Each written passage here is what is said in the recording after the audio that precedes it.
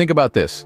A weary miner during the Colorado Gold Rush toils for months but discovers nothing. He surrenders, sells his tools, and abandons his unsuccessful endeavor. Next in line is a new miner, brimming with hope and vitality. He assumes control of the old site, utilizing the tools of the first miner. An engineer informs him, there's gold just 3 feet away from where he ceased digging. And guess what? The engineer was right. The first miner was just 3 feet away from striking gold. He was on the brink of success, but he quit prematurely.